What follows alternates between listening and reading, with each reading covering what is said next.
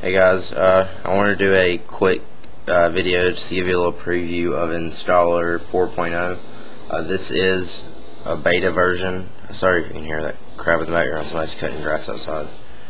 But this is just a little beta version of installer 4.0 for the 2.0 firmware.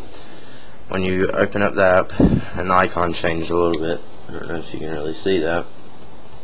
But when you open it up, and if you want to get this, I'll have like a written tutorial in the video description to the right on how to do this. But I'm not going to really explain in the video because there's some problems with it, and you can't really do anything with it just yet. I just want to give you what it's going to look like. See, like when you open this up, it tells you that blah blah blah, insufficient permissions. I'm sure they'll fix that later. I'm just going to hit OK on that. They've got a featured section right here, and basically they're just putting stuff in just to show you what it's going to look like.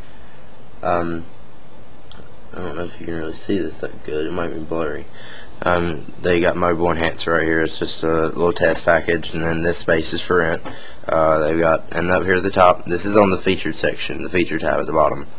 And up here at the top, they've got featured, which is what I'm on, and then they've got what's hot, which is this. And then first beta release is what they got right here.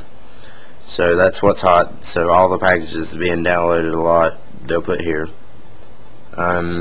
Featured will go here, which is the ones they want to feature. And then the next tab is categories. So they've changed the installer around a little bit. They've also changed the repo structure a little bit. I don't know if a lot of you know what that means, but they've changed how they do the repos, so they should work a little bit better now. You got all packages, updated packages, installed packages, recent packages, pictures, and system. So you got those categories under categories.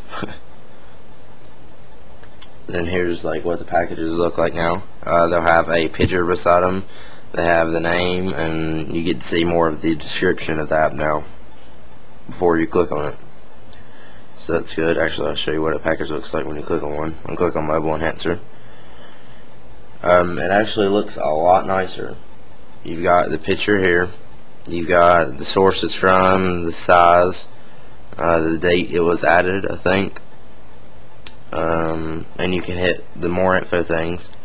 You can contact the people of the repo from the app now, and hit the info thing beside the rip dev source or whatever source it's from, and see more like you can see the info on the source. Okay, next we're going to go to sources.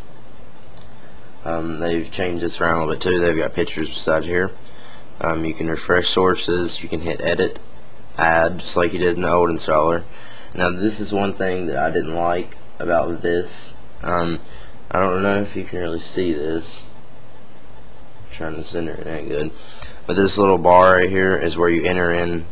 Well, it's actually below it, below where you enter the source, and it's actually really hard to get it to hit there, to where you can start typing because it's so little. And then you type out your source, and then hit done, and then you can refresh. It says kind of honest. Okay, and then task. This is like when you're downloading something or doing something. This will just show what you're doing, like refreshing sources or anything like that. That will show all the processes running. So that's just a little quick review of like the installer 4.0. If you want to know how to do this, again, there's a link, there's like a written tutorial in the description.